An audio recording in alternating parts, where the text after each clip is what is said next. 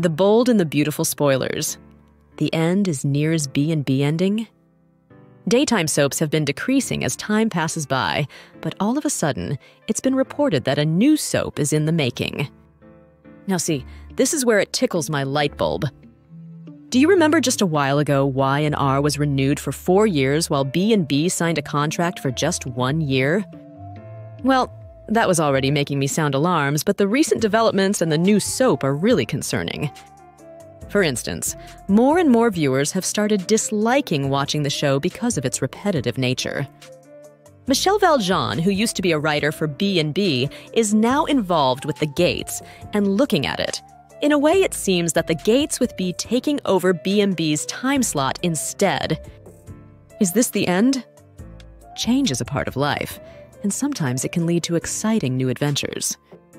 Sure, the golden age of soap operas might be a distant memory, but that doesn't mean we can't embrace the future with open arms. However, with only a year renewal through mid-2025, some fans are feeling a bit uncertain.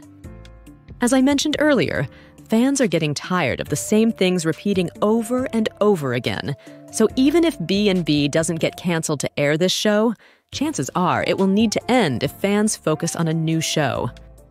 The soap opera genre has evolved, and networks may prioritize new directions and programming strategies, potentially leaving traditional shows like B&B behind.